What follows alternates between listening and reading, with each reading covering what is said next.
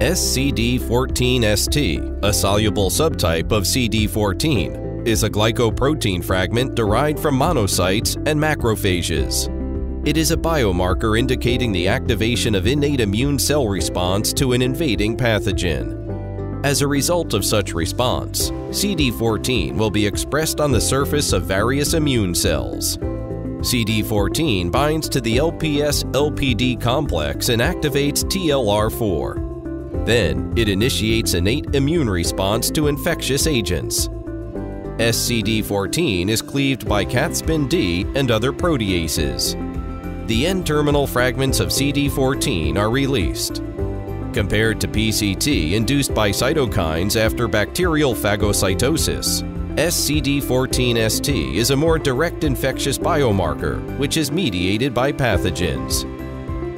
Pathological studies and clinical trials have revealed that sCD14-ST is important for the clinical management of infectious diseases or related conditions, such as neonatal sepsis, prosthetic joint infection, PJI, febrile neutropenia, FN, sepsis, and early infection in trauma.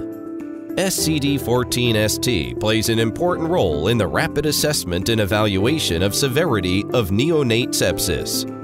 Neonates with sepsis have significantly higher sCD14-ST levels than those with non-infective SIRS and normal control groups. This suggests that it could be an indicator for identifying neonatal sepsis, SIRS, and normal control group. According to some researches, sCD14-ST levels were significantly higher in neonates with sepsis and sepsis shock.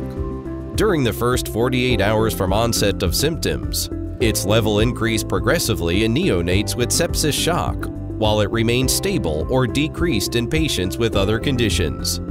sCD14-ST is also a potential inflammation biomarker for the diagnosis and prognosis of PJI. Research has shown that sCD14-ST levels were significantly higher in PJI patients than in normal control groups.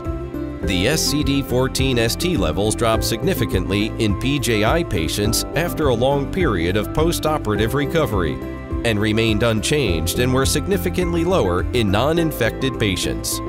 Moreover, sCD14-ST is an early diagnostic marker of febrile neutropenia in patients with hematologic malignancy. According to a relevant case study, elevated levels of it were observed 1 day prior to